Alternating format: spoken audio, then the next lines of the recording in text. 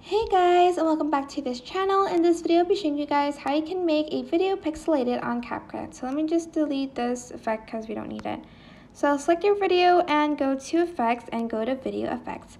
Then you're going to select basic and you are going to find in mosaic, which is somewhere here. So let's just find it first. Okay, select it. And just going to wait for it to load and then press adjust, and here's where you can adjust the blur size, like the size of the pixels.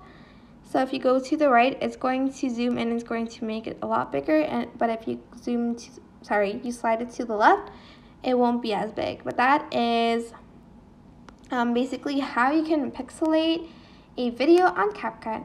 I hope this tutorial was helpful for you guys. Don't forget to like, comment, share, and also subscribe to this channel if you haven't done that already.